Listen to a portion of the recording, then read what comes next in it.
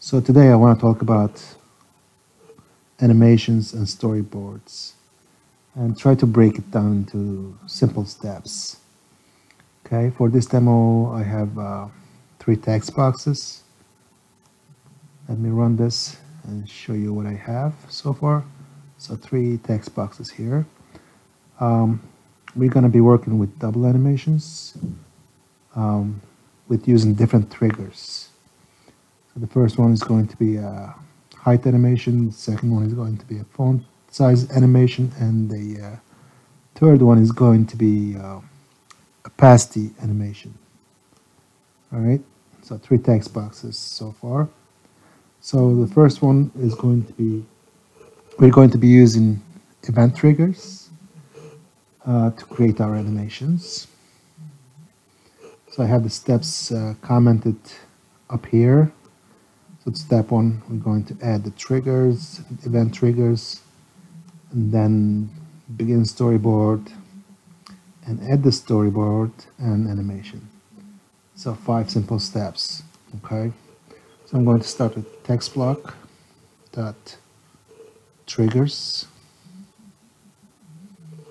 to create our trigger collection. And you can have more than one trigger. That's why it's triggers, not trigger. And inside our triggers, we're going to add an event trigger and a routed event. We're going to use mouse enter.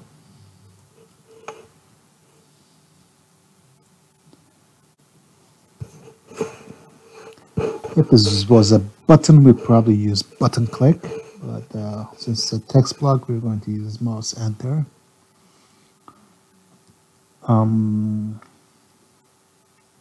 Next, we are going to add our begin storyboard object.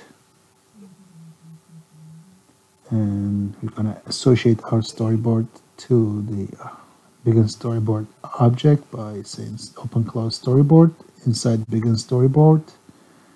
And within the storyboard, we're going to start our animation. So it's double animations, and from to, those are the properties, some of the properties. Actually, let's start with storyboard target property. Okay. So the storyboard target property, which property we are targeting? We are, in this first example, we are targeting the height property. So typing in height. And next we're going to say from. So up here we have the current height as 130. So we're going from 130. We're going to go down to, I'm going to go down to a little over this font size, so I'm going to make it 50. Okay. And next, we need the duration. How long this is going to last? That's going to be 0 hours, 0 minute, and 1 second. Okay. So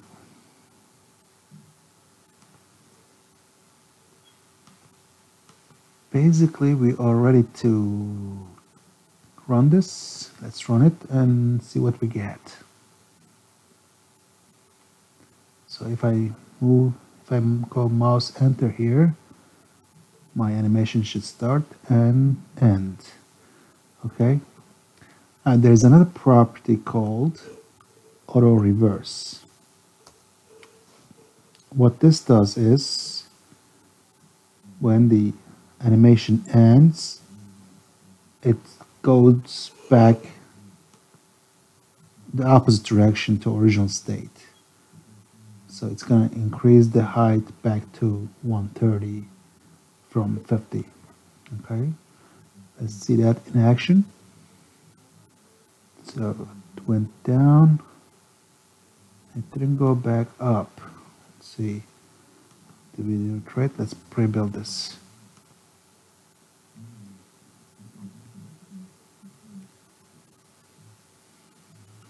Okay, let's run it again. Enter. Now it's working. Enter, and it's going back to original size. Okay, so that's animation using event triggers. Okay, next we are going to do a property trigger.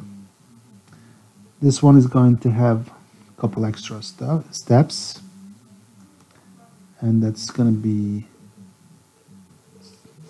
we're going to need to make use of styles here. So we're going to start with, actually let me just go over the steps. First we need to add a style to the element. Next we need to set the, we need to add an actual style tag and with the target type. And then add triggers to the style. And then we need a enter actions, trigger.enterActions object, and from there it's same. Okay, so let's start with text block dot style, open close, add a style to it, and set our target type. In our case, again, it's going to be a text blocks x type text block.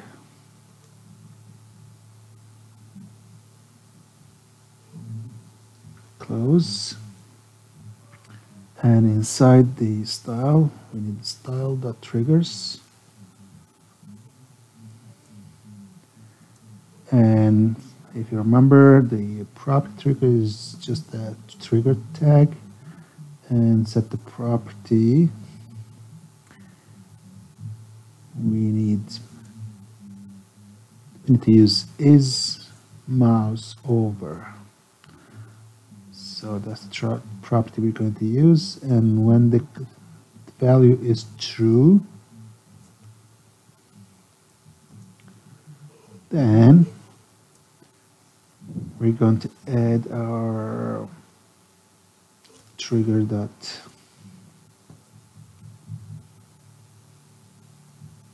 interactions. Oops, interactions. And begin storyboard. Again, from here on it's same. So storyboard, open close, double animation. Let me bring this down a little bit. Okay, again, storyboard target property. This is going to be this time the font size. And we need to make sure we type it correctly, otherwise it won't work. So this time we're going to, the current font size is 40. We want to go back to 20. Up here it's 40. So we want to go from 40. Technically you don't have to use the 40, but the from. But I'm using just to make it simple, or so everybody can understand it. From 40 we're going down to 20. Let's go to 16. And duration is going to be 1 second, 0 column 1, and we want auto reverse to be true. So when the animation ends, it reverts back to its original state. Okay, let's build and run again.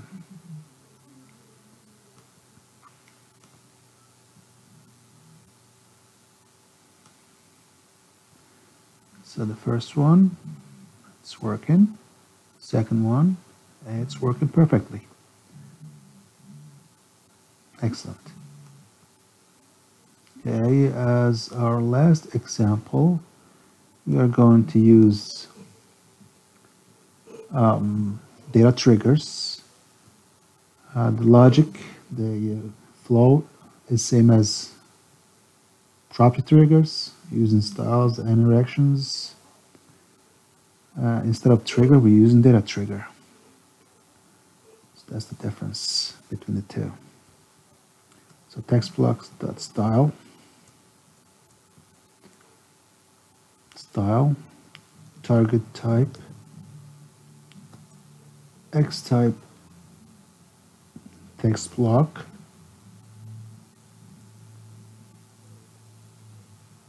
okay, style.triggers, data trigger. Yeah, you probably remember this from other videos. So this is going to be a binding. This time we're going to bind to ourselves, to the text block itself. We have a name here, T3 for the name. So it's going to be bind to element name, T3. And the pet is going to be is mouse over.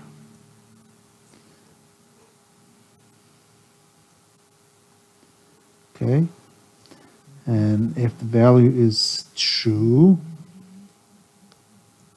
then we want to set the data trigger enter actions and begin storyboard. Again, once again, inside our begin storyboard tags object, we are going to add our storyboard and start the animation. So double animation, storyboard target type, target property. This is going to be opacity. We are going from 1 to 0.1,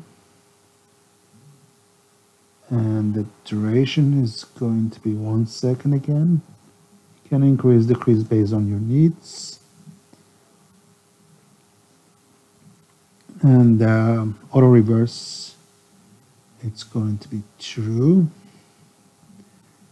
For this one, I additionally want to use something called repeat behavior, and I want to set this to forever. What this does is it's going to repeat the animation on and on and on until we close the application. So let's rebuild this.